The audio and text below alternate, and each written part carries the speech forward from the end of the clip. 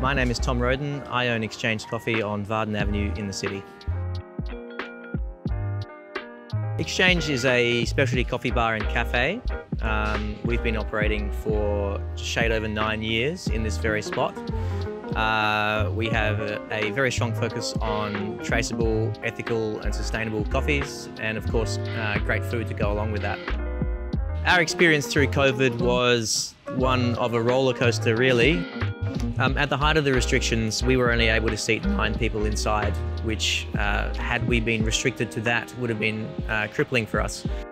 Outdoor dining has always been critically important, I suppose, and to that end I've always liked the idea of having a parklet outside, and luckily the City of Adelaide were very forthcoming to that end. In August 2021 they offered to install us a temporary parklet as part of the Reignite program.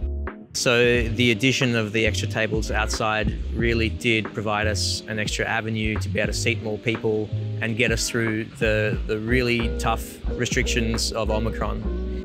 We were invited to apply to make the parklet more permanent, and we took advantage of that. And now it's a beautifully decked surface which is at the same level of the footpath, and we've been able to fit it out with nice planters and plants, and I think it's a truly wonderful place to sit.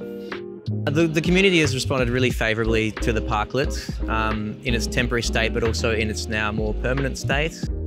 Initiatives like the Reignite Parklet program are, I think, really important for the City of Adelaide, for its residents and its businesses and the people who go out and visit venues.